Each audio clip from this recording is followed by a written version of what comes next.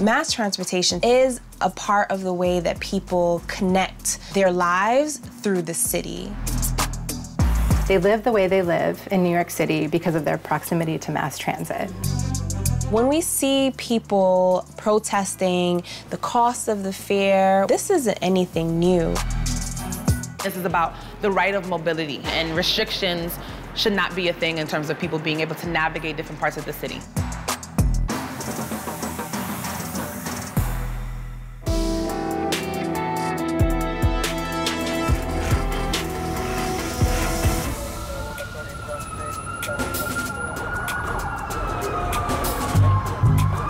I'm Stephanie Johnson-Cunningham, and we are discussing transportation today on display. To understand mass transportation is to understand that it is a core part of our everyday experience and everyday life here in New York City. It's almost like the heartbeat of the city.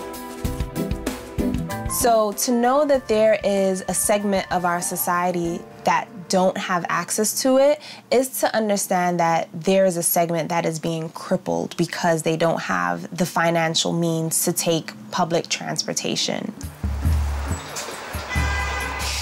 New York's transportation history happened in phases, from early ships and passenger ferries to more modern subways, trains, buses, and cars. The New York Transit Museum's collection, artistic renderings, historic maps, guidebooks, and digital technology highlights how the city's transportation has catalyzed its development. So this station that we're in right now, it was built in 1936. It was called Court Street Station. In 1946, the station shut down. And then in 1976, or late 1975, there was a corps of transit workers who decided that they wanted to put on an exhibition, a temporary pop-up exhibition with a lot of the vintage trains. Today, we are still here, 43 years later. It never shut down. It was so popular that we have been able to remain as a museum to this day. One of our main focuses in education is really helping people understand that they live the way they live in New York City because of their proximity to mass transit. And they just might not know it. And so we try to help people understand how neighborhoods have been built because of where the train lines are going, who has access to mass transit, and how that impacts their lives. New York's growth can be found throughout the increasingly connected transportation system. Mass transit helped make the greater New York region what it is today. So one story I like to talk about is the story of Elizabeth Jennings Graham. So we all know about Rosa Parks, but what most people don't know is that there was a 24-year-old school teacher, a black woman named Elizabeth Jennings Graham, who won a landmark legal case 100 years before Rosa Parks. So Elizabeth, on a hot summer day in 1854, was getting on a school car with her friend heading to church, and so she was asked by the horse car operator to get off of the car because of her race. When she refused, she was forced off physically by a policeman and thrown to the ground. And so a year later, she actually sued the horse car company. She won that landmark case. It's an important story to tell because even though it was an impactful victory for her, it didn't end segregation on public transportation. That happened legally in 1873. So her having the audacity to sue a privately owned company in that day was a huge deal. Yeah. And so we have an individual story, but then there's also a story of a specific event that happened too, the bus boycott. Can you share a bit about that as well? Yeah, in 1941, black workers went on strike in Harlem to kind of have the transport union workers, TWUs, have them live up to their kind of principle to have a diverse workplace. And so it was a peaceful protest. A key figure in that protest was Adam Clayton Powell Jr., who was the minister at the Abyssinian Baptist Church at that time. And so what resulted was 100 black workers becoming, bus mechanics and operators, because they were hired as cleaners and things like that. Even if they had the required skills to be promoted, they were not. Yeah, and Adam Clayton Powell was like our Martin Luther King here in New York City. Like really, because a lot of people know about bus boycotts throughout the country, but not really know about the history of the Harlem bus boycott and how significant that was as well. And it was, you know, something that King kind of looked to kind of protest Rosa Parks' arrest. When he did his bus sit-ins, he looked to the Harlem bus boycott and how it was peaceful and still got things done. Those two stories stand out to me the most. Being a Harlem native, it was really interesting to learn about this boycott, and I definitely didn't know about Elizabeth. So being here really helped me learn that story. Yeah, and I'm grateful that the institution has these kind of stories on display as well. The museum also shows the evolution of fare collection across all of New York's modes of transportation, such as turnstiles and fare boxes, to get a sense of the colossal process of fare collection. Even though here in New York we think like every year we're getting a fare increase, actually the largest fare increase happened at the start of the Second World War, when the fare doubled from 5 cents to just 10 cents. And so that caused an outrage. So imagine. And so having this in our collection, we kind of see where it was and where we're headed. This is a really extensive collection we have here in the museum. It starts from 1928, when the IRT last had their tokens, and it goes all the way through to the mid-90s. And yeah, it's really cool to see this evolution through the years, and also like the slugs that were used to avoid payments. I think these worked, some of them might have not. Like, I believe they went in, and as they were... What are they? Yeah, so they were just like different things, some that kind of look like tokens, but they're slightly off in a certain way. We see from probably DC Metro and other currency from other countries.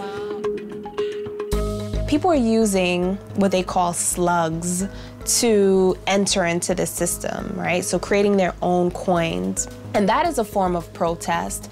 And so when we see people protesting the cost of the fare, when we see people protesting that Black and brown people are targeted in the subway system, this isn't anything new. And the Transit Museum allows us to see that history firsthand.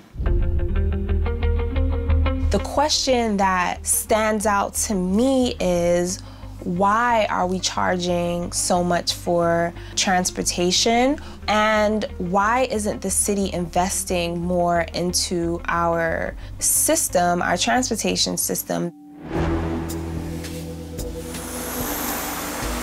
The Swipe It Forward movement offers a swipe to your fellow New Yorkers. If you have an unlimited Metro card, it will cost you nothing to swipe someone in as you exit the station across the city. So Swipe It Forward is really based on the concept of paying it forward. And it's really telling New Yorkers that if you have an unlimited Metro card, when you exit the station and you see someone kind of looming near the turnstile, you can offer them a swipe. But we also, through grassroots fundraising, have put money on Metro cards and chant and let people know in community that if you need a swipe, we got you.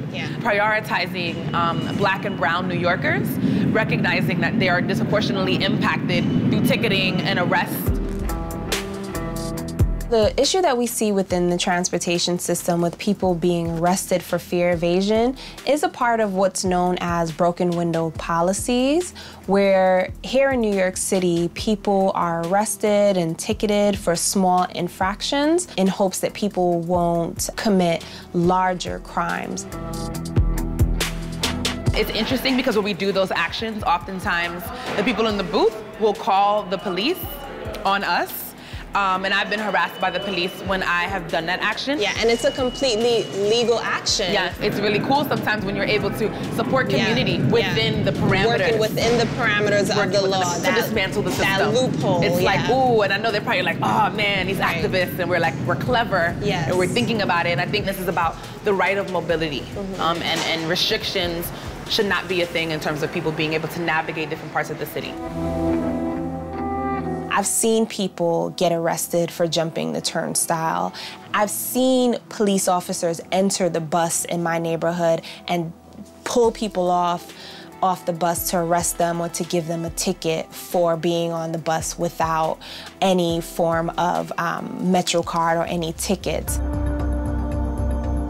So the Center for Anti-Violence Education originally started in 1974, and it started as a place in the 70s that was that taught women martial arts, self-defense. So that was its original roots, and then it transitioned into being a nonprofit, which now we have a plethora of different programs, and we still have our self-defense and martial arts program as well, but now it's extended to including our active bystander intervention. We teach across the city to about 3,000 New Yorkers a year, from schools to community-based organizations. That's really amazing, and I can see how effective that can be for a lot of people. Absolutely. Yeah. I think the best thing is for people to know their rights and to know that they have the right to speak up for themselves. They have the right to advocate for themselves if the police has stopped them. Knowing your rights is also nuanced, because we know that we live in a world where you can know your rights, do all the things, and you can still be murdered. So this action is a direct way to say we are here for our community. This is an action that is legal, and it is an action that is directly community-based. No one should go to jail, be arrested, ticketed for $275. That is ridiculous. And the fines for it is $100. So if someone is not able to pay $275, how would they be able to pay a $100 fine? Right. That idea of criminalizing poverty and the Swipe It Forward action being a direct action to combat that is saying you should not be penalized for not having this money. Because in addition, to further penalize poverty, there is aggressive panhandling. So if you are by the station, by the turnstile, asking someone for a swipe, they can look at that and say that that's aggressive panhandling, and you can get a ticket for that as well.